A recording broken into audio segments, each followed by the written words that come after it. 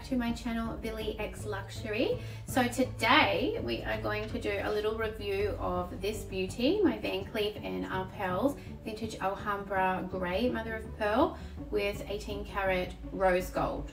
So we're going to talk about how I came to purchase this piece via distance because I don't live near the store. I'm going to do a little review, we're going to talk about resizing the piece, and if you stick around, I'm going to give you a little heads up of something I might have heard about a potential price increase upcoming. So stick around to the end of the video for that. So this vintage Alhambra necklace was actually my first piece from Van Cleef and Arpels, and I pretty much just bought it because I saw it all over social media and I thought that looks really interesting and cute. Might just get something from the range and see what the quality is like. The website, I thought I probably might start with a necklace because I had a lot of other jewelry, but I don't actually have very many necklaces. So I picked out this one. It is the grey mother of pearl. I wanted something a little bit different because I do actually have these Bulgari earrings in white mother of pearl, and I thought I've already got a white mother of pearl piece. I might try a grey mother of pearl this time. So just to give you a little bit of an idea of the colour difference, you can see there the white against the grey. Now obviously being a natural material, every single piece is going to be different. Nothing is ever going to look the same. So there's going to be variations in every stone from Van Cleef. This one, even you can see on this side, it is very pink, has a very, very pink sheen to it. Whereas on this side, it has more of a green sheen and it has lines through it. So there's one piece of mother of pearl actually has two completely different sides, which is really nice. I can wear it this way, or if I want it to be more pink toned, I can wear it this way. So that's really cool.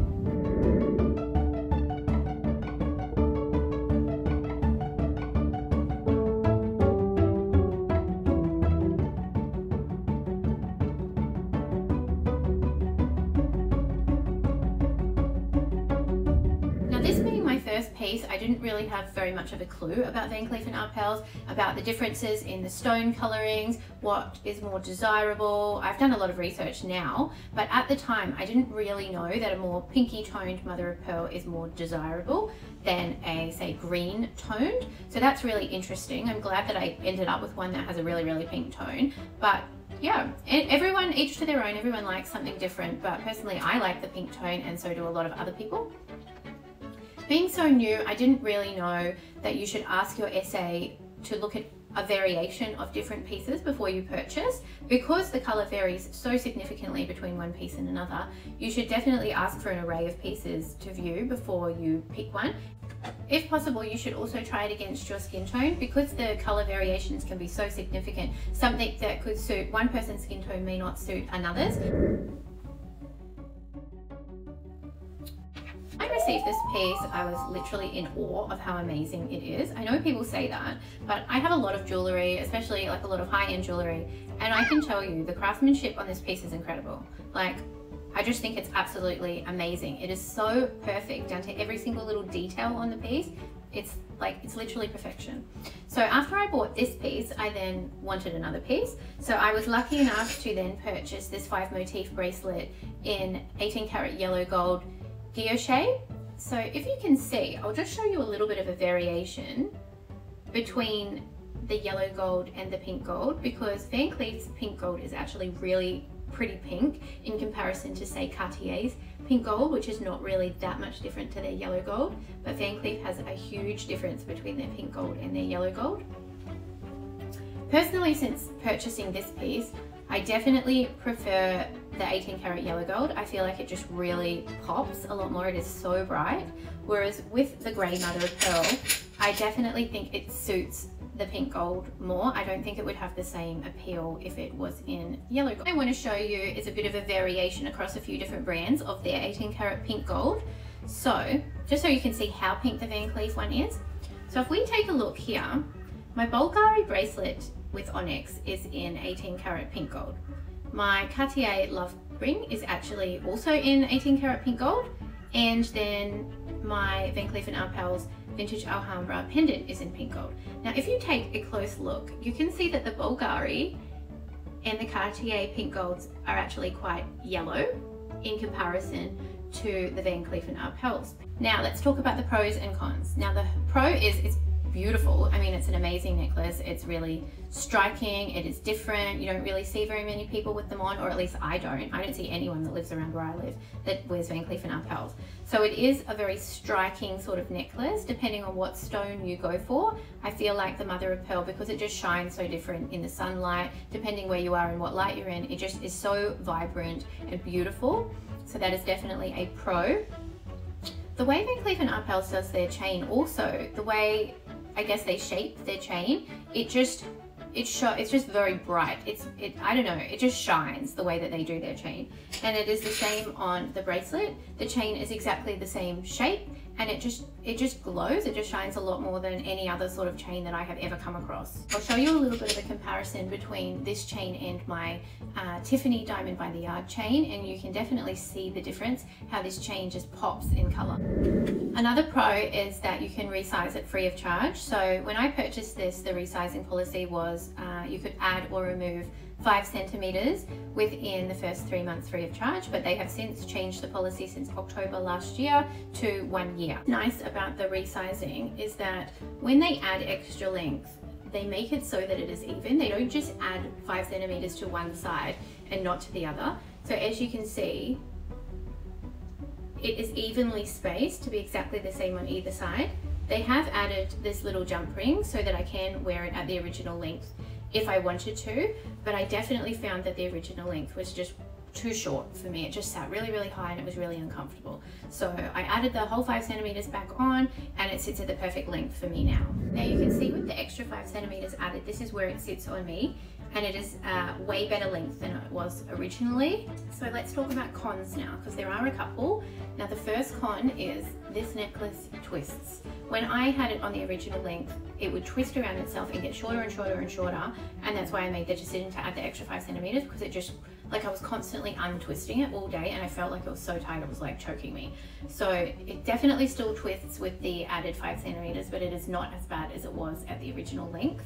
Obviously some people probably like it that original length, but it just didn't work for me. I just felt like it just sat way too high, and with the ongoing twisting throughout the day, it just was too short. So it does definitely still twist, but you know, you just untwist it a couple of times a day and it is fine. Next con I have to tell you about is that you can't get this piece wet. Now depending on which stone you go for from Van Cleef and Arpels, you pretty much shouldn't get any of them wet. You can't get any lotions on them, you can't get any perfume on it, you can't take a shower in it, you can't go swimming in it, because all of any sort of chemical or any sort of water can damage the piece. With mother of pearl, I have heard that it can potentially shrink over time, and then it doesn't sit so nicely in the gold, because pretty much it is just a piece of stone sitting in a gold casing. So if it starts to shrink, it could potentially fall out, or it's just not going to look very nice. I have also heard that mother of pearl can lose its luster over time when exposed to water, which is actually really strange. I don't really understand this concept, because I feel like mother of pearl comes from the sea, so I don't really know why you can't get it wet, but Van Cleef and Arpels definitely recommends you don't get it wet at all. I do want to just talk about my Bulgari earrings for a second, because they are white mother of pearl, and I have showered in these a number of times over the last couple of years, and I think they still have a really amazing luster. I haven't seen any difference in it, but given Van Cleef and Arpels' warning on not getting any water on the mother of pearl, I definitely don't shower with my pendant on. There is such thing called a mohs scale, which is a scale of hardness. So for instance, mother of pearl is a 2.5 to a 4 on that scale, and a diamond is a 10. So it goes from softest to hardest. So I will put a picture of the mohs scale up for your reference, but on that scale it does show that the Van Cleef and Arpels mother of pearl is definitely on the softer side. It is a delicate stone, so you definitely have to be careful. Those of you that do want to shower, sleep, swim, whatever in your stones, Van Cleef does actually replace stones, so they can put a whole new stone in your gold casing for you, but that does come at a fee. And I have heard that if you have a, say, 5 motif bracelet with 5 different stones in it, they won't just replace one, they need to replace all, obviously, so that they all kind of are more uniform and they all match better. But just be aware that, say, if you are swimming or getting a bracelet exposed to perfumes and lotions and things like that, it's going to cost you a lot more than it will a pendant to replace the stones. Now when looking at your stone choices, if you are wanting a more durable stone that you can potentially get wet and don't have to be so careful with, it definitely would be, say, the onyx. They don't recommend you swim or get lotion or anything on any of their stones, but the most durable stones that they have is the black onyx, the blue agate, or the carnelian. They're all sitting at about a 7 on the Mohs scale, and then they get more delicate from there. So say malachite is very, very fragile. That is the green one. It's very delicate. You have to be so careful. I have heard instances where people have cracked their stones, scratched them, things like that. For a piece that you don't have to remove at all, you can shower, you can swim, you can gym, whatever in. The best thing to do would be to go with a solid gold piece like the guilloche bracelet that I have, or the solid gold hammered. It does come in earrings, bracelet, necklace, all sorts of different designs. So if you want one that is more durable, then something like this would be the go.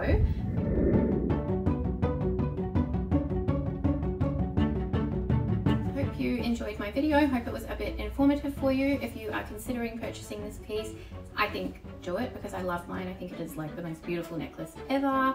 It's amazing. I definitely do recommend extending it the extra 5 centimeters. It just makes it so much more comfortable and it sits in a nicer position. If you enjoyed this video and you like watching videos on luxury jewelry and handbags, I upload weekly, so please give me a thumbs up on this video. Let me know that you liked it. Leave me a comment. If you want to be updated every single time that I do an upload, you can click the bell, which will keep you notified.